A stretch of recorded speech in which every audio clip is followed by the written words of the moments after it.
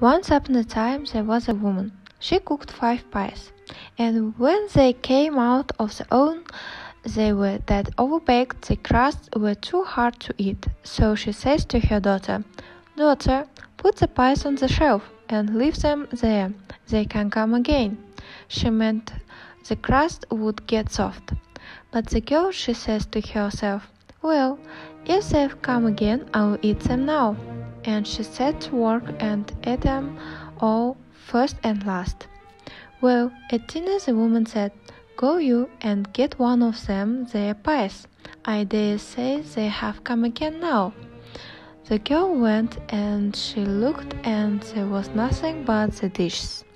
So back she came, and says she, "You can't, if they ain't come," said the girl. "But I can," says she. "Go you and bring the best of them." "Best or worst," says the girl, "I've eaten them all, and you can't have one till that's come again." Well, the woman she was done, and she took her spinning to the door to spin, and as they spun she sang, "My daughter has eaten five pies today. My daughter has eaten five pies today." The king was coming down the street, and he heard her sing, but what she sang he couldn't hear, so he stopped and said, "What was that you were singing, my good woman?" Ashamed, the woman changed the word. "My daughter spun five skeins today. My daughter spun five skeins today." "Dear me," said the king, "I never heard of anyone that could do that." Then he said, "Look you here, I want a wife, and I will marry your daughter. But look you here," says he, 11 months out of the year she shall have all she likes to eat, and all the good she likes to get, and all the company she likes to keep. But the last month of the year she'll have to spin 5 skeins every day, and if she don't, I shall kill her." "All right," says the woman. Well, so they were married, and for 11 months the girl had all she liked to eat, and all the gowns she liked to get, and all the company she liked to keep. The time passed, and the king didn't say a word about the skeins. But the last day of the last month he took her to a secret room with a spinning wheel and a chair. And says he, "Now, my dear, here you will be shut in tomorrow with some victuals and some flax, and if you haven't spun 5 skeins by the night, your head will go off." And away he went about his business. Well, she was that frightened. She'd always been such a gutless girl that she didn't so much as know how to spin, and what was she to do tomorrow with no one to come nigh her to help her? She sat down on a stool in the kitchen, and lo, how she did cry! However, all of a sudden she heard a sort of a knocking low down on the door. She upped and opened it, and what should she see but a small little black thing with a long tail that looked up at her right curious, and that said, "What are you crying for?" "What's that to you?" says she. "Never you mind," that said, "but tell me what you are crying for." "That won't do me no good if I do," says she. "You don't know that," that said, and twirled that tail round. "Well," says she, "that won't do no harm if that don't do no good." And she upped and thought about the pies and the skeins and everything. "This is what I will do," the little black thing said. "I will come to your window every morning and take the flax and bring skeins at night." "What do you want for it?" she asked. That looked out of the corner of that's eyes, and that said, "I'll give you 3 guesses every night to guess my name, and if you have guessed it before the month's up, you shall be mine." Well, she thought, she'd be sure to guess that's name before the month was up.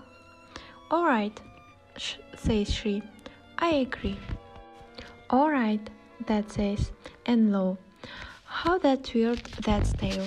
Well, the next day her husband took her into the room, and there was a flax, and the day's food. Now there is a flax, says he, and if that ain't spun up this night, off goes your head. And then he went out and locked the door. He'd hardly gone when there was a knocking against the window. She upped and she opened it. And there, sure enough, was a little old thing sitting on the ledge. "Where is the flax?" says he. "Here it be," says she, and she gave it to him. Well, come the evening, knocking came again to the window. She upped and she opened it, and there was a little old thing with 5 skeins of flax on his arm. "Here it be," says he, and he gave it to her. "Now, what's my name?" says he. "What is that, Bill?" says she. "No, that ain't," says he, and he twirled his tail. "Is that Ned?" says she. "No, that ain't," says he, and he twirled his tail. "Well, is that Mark?" says she. "No, that ain't," says he, and he twirled his tail harder, and away he flew. Well, her husband came in. He was happy. "I see I shan't have to kill you tonight, my dear," says he. "You'll have your food and your flax in the morning," says he, and away he goes. Well, every day the flax and the food were brought, and every day that the little black impet used to come morning and evenings. And all the days the girl sat and thought of names, but she never hit on the right one.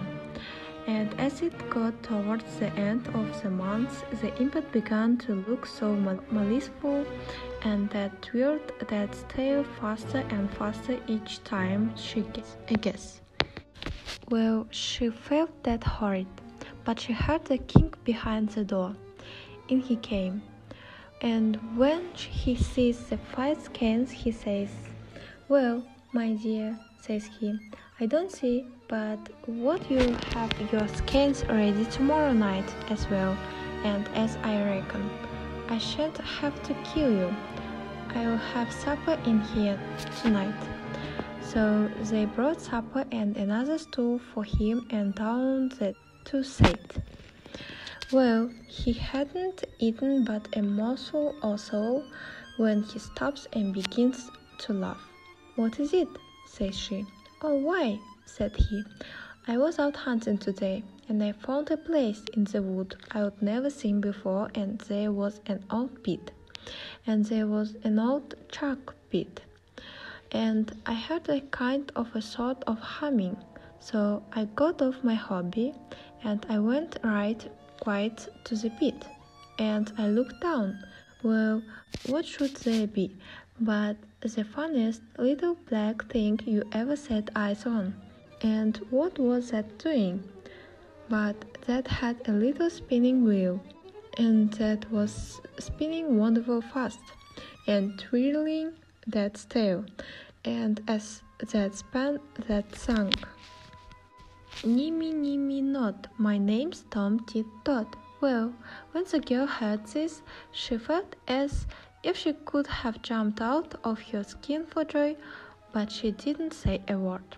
Next day, that the little thing looked so maliceful when he came for the flax, and when night came, she heard that knocking against the window panes. She opened the window, and that come right in on the ledge, that was grinning from ear to ear, and oh, that tail was twirling round so fast. "What's my name?" that says, as that gave her the skeins. "Is that Solomon?" she says, pretending to be afraid. "No, it isn't," that said. "Well, is that Zebedee?" says she again. "No, 'tain't," says the impet, and then they loaded and twirled that tail till you couldn't hardly see it. "Take time, woman," that says. "Next guess and you are mine." and that stretched out that black hands at her. Well, she backed a step or two, and she looked at it, and then she laughed out, and says she, pointing her finger at it, "Nimmy, nimmy, not. Your name's Tom Tit Tot." Well, when that hurt her, that gave an awful shriek, and away that flew into the dark, and she never saw it any more.